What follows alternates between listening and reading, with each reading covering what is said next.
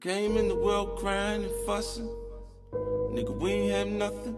Every ghetto, I know the same. YouTube, what's up? It's your boy, Mr. Outliner. I'm back. I got that video for you. You know, that end of the year video.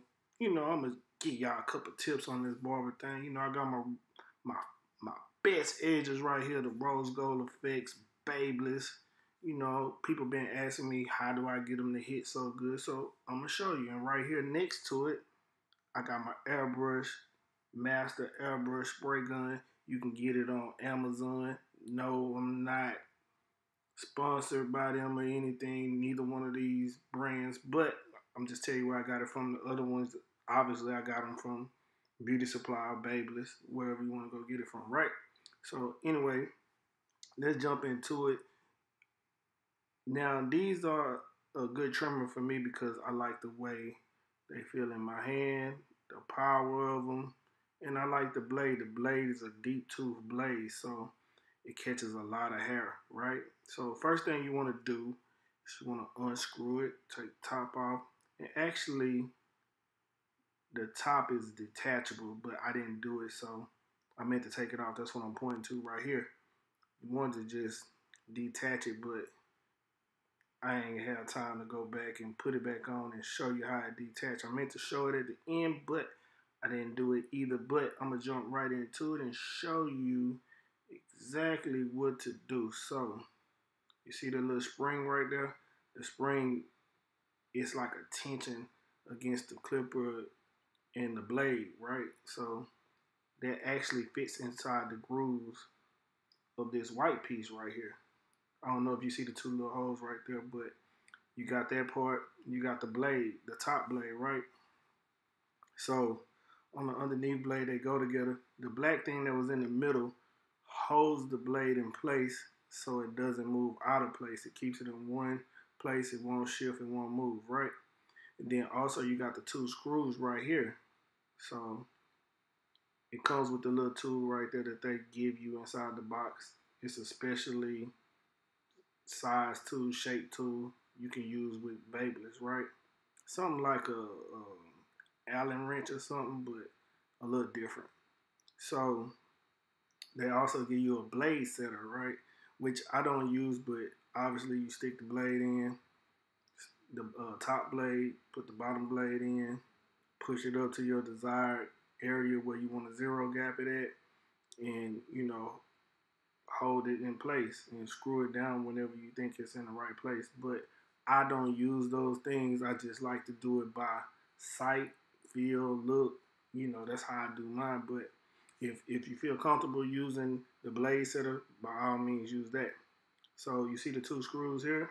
The two screws right here, you want to unscrew those because that gives you a little range of motion where you can move the adjustment up and down, right? I'm talking about slightly. It's a slight movement. It's nothing major, you know what I mean? So, but it does work, so you do need to do that. So, and right here, I unscrewed it. Just make sure it's real loose to where I want it, right? And then once you get it to that part, you come back, put the screw on, you see it. I don't know if you can see in this picture right here, but I'm pushing it up to where it goes to the edge, but it's not overbiting or anything like that. It is a little bit. So you can see right there, I pushed it up so you can see when you apply enough pressure to it, you can push it over the edge, which is too far. You don't want your clippers to look like that, right? And then that right there is like set, almost perfect.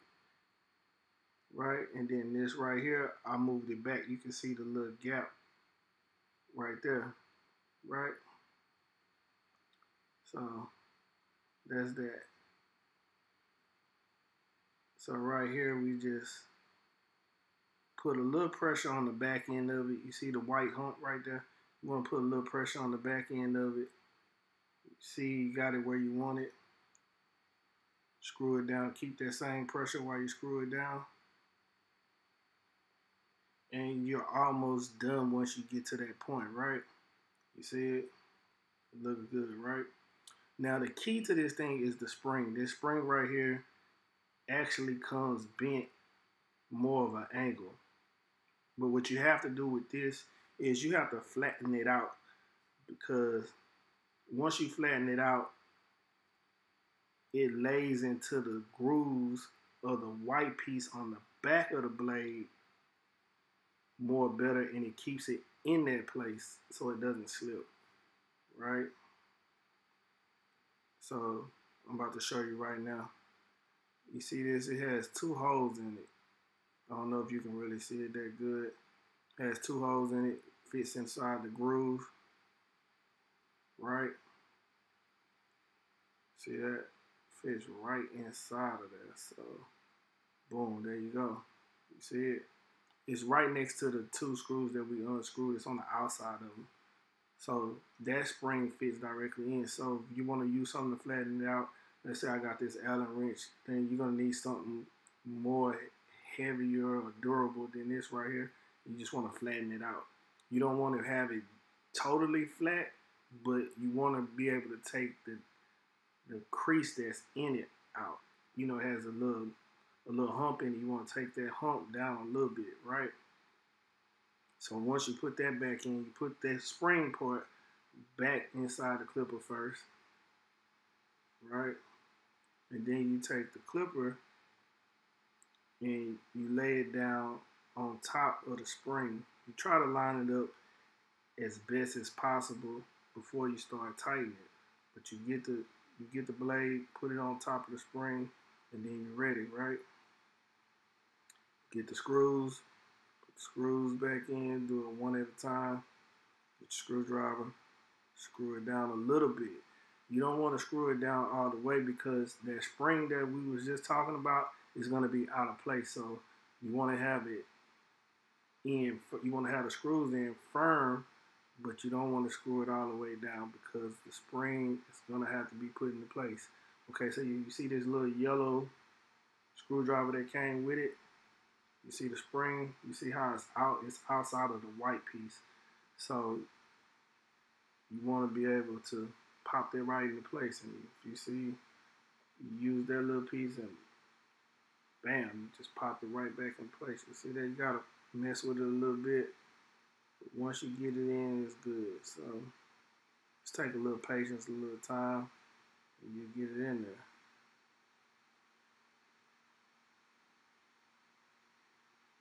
Got it in, right? Same thing to the other side. Want to get it in there, make it pop. So bam, now it's in there. And so now you want to screw it down after you get it in all the way. You see that it's done. Now you can screw the rest down. Once you screw it down, then you can listen for the sound, right? Yeah. You hear the sound. The sound of it is really good. You listen for that sound. Little things cut good. You do the arm test. See if it's too sharp anywhere. I just so happen to have them set perfectly. No cuts. Not a lot of pressure needed.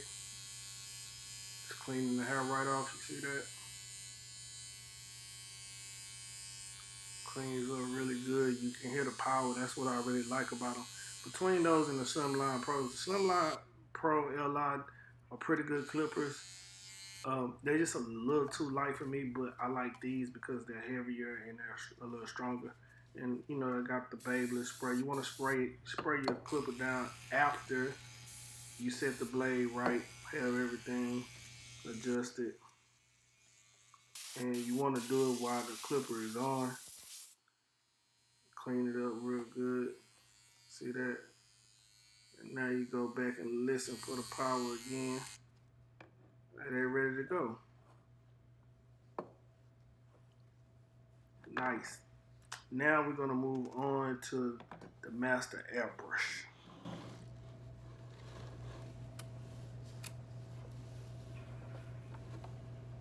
Okay, so yeah, this is the Master Airbrush. I ordered it off Amazon. You just type that in and you'll find it. This is the whole compressor system right here, and it has a little gauge. Comes with spray nozzle already. Everything is included. You can see I bought a different one. It's Goldberg or something like that, but I traded out mine because the one that it came with, it seemed like it was getting clogged and it didn't spray exactly how I wanted it to spray. It's very usable, but after a while you probably want to upgrade and get something else. I think this one cost me $40, so I think it was definitely worth it.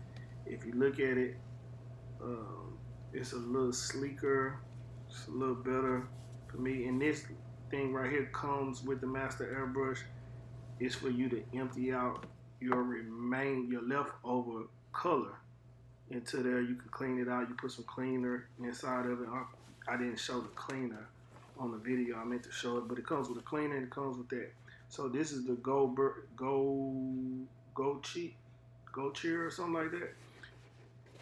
This is the one that I ordered extra outside of what already came with it. Now inside is the old one that came with the master airbrush. So I'm going to show you the difference between the two. If you see that one, it's a little different. It looks almost identical, but they have subtle differences, right?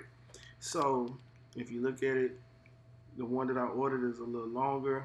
If you look at the front nozzles, right? The front of the nozzle, the one that I ordered, is kind of like a crown. If you see it, it's like the top of a crown. So you see it allows it to spray out right. And that one is just round.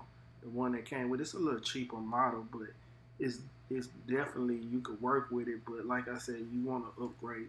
But I'm happy with the upgrade. So I'm telling you, from using both of them, the second one, the Go Chair, it sprays out evenly, disperses better. So I chose that one. I would buy it again. Now this is my container right here, my little bottle.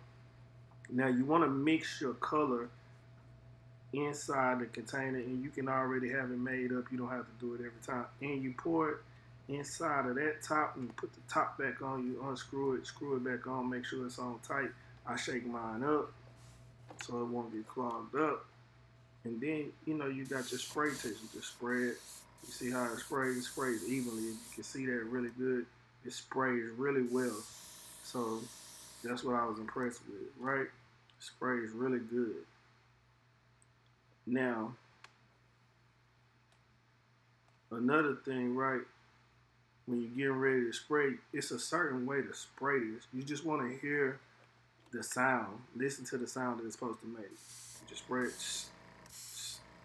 That's the sound when you're spraying it. You don't want to continuously hold it and just spray it. Like, it's not good to do it that way. You can, but this is an enhancement. It's not to make a whole nother color, whole color for the head or anything like that. I really like the compressor. I was against it at first. I didn't think it would be a good idea, but now that I use it, that's all I use. I used to use Topic all the time, and I don't really use Topic anymore. I still got it on my station. I don't remember the last time I used it, so it lasts longer. Topic, if you rub your head, it comes right out. With this, it dries up, it stays in your head. It's a semi-permanent, so it's not a permanent color. So next I'm going to show you how to mix it, right? So what I use is Kiss Express. I don't know if you can see it, Kiss Expressions, and that is the black, right? I think it's 90 black or something like that, but it's just going to be black. They have jet black, they have black, they have blue black, brown black, whatever you think your clientele is for the hair color. Buy that color, mix it, right? You're going to mix it with 70% alcohol, right? So you want to do a 60-40 split, right? You want to do 40% color, 60% alcohol. For me, that's how I do it. Some people do the opposite. I like mine a little thinner, not too thick. I don't like it to get clogged up, like I said. So I do like 60-40, 60 alcohol, 40 color. You mix it, shake it up, and you got it right there for whenever you need it. So me, you know, I charge extra for enhancements, so you can definitely get your money up using enhancements, right? So those two combined together will give you a good, nice edge up, and I'm going to show you the edge up coming up. So watch how I use this on my technique, and I'm going to show you a close-up of what I do. So right here, I already did the edge up. This is before the enhancement. So you want to do the edge up before you use the enhancement. You want the edge up to be as natural as possible. And like I said, this is the spray gun that I use. I was just talking about it. So I'm going to show you how to properly use this product. So you want to put the color inside again, and you want to close the top. You want to shake it up. Get ready. It's ready to go after that, right? Now, right here, you want to use a card to put against the head to spray the color. You want to use that to protect the skin from the color. So what I like to do, I spray it against the card onto the head, if that makes sense. So it's actually like it's bouncing off of the card onto the hair. So that's how I do it. So you see that? Boom, boom, boom. So look at that. You see that? That's how I got it, right? You see how I look already? And then I do the same thing to the side. Spray it a little bit. Sometimes you have to come back over. It just depends if you didn't do it right the first time like I didn't. But also, you see the color, you see the difference it makes already. Do the same thing from the side. Boom, right? Looks good, right? See that? It made a big difference in this hair already. And then I used the freeze holding spray. Got them down perfect. See that? Edge up banging. This is the crispy part. Now, if you want it to be crispy, dry it off. Make sure the color dry. Make sure the holding spray is dry. You can use your blow dry, and then you just come back and you tap it, right? Tap, tap, tap, tap, tap. And then it get real crispy after that. Watch what it do.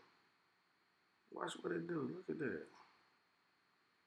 Oh, that thing look good, man. That's how you do it right there.